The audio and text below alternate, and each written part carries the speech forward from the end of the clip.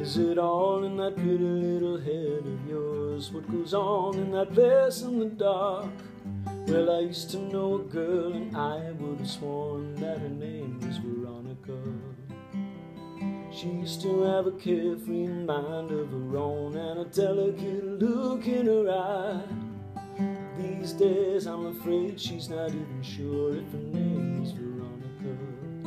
Do you suppose the waiting held on eyes Veronica's gone to hide? And all the time she left those who shout her name and steal her clothes. Veronica, Veronica, Veronica.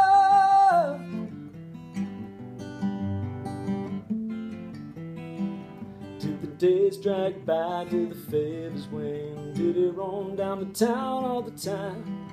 Will you wake from a dream with the wolf at the door reaching out for Veronica?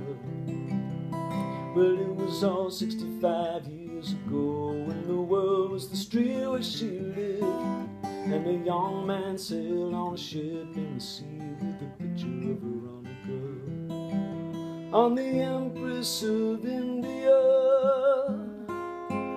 And as she closed her eyes on the world and picked upon the bones of last week's news, she spoke his name out loud again. Do you suppose the waiting hands on eyes Veronica's gone to hide? And all the time she laughs at those who shout her name and steal her clothes. Veronica,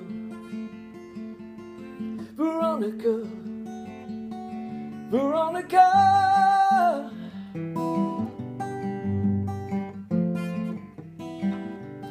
Veronica sits in a favorite chair, and she sits very quiet and still, and they call her a name that they never get right, and if they don't, then nobody else will.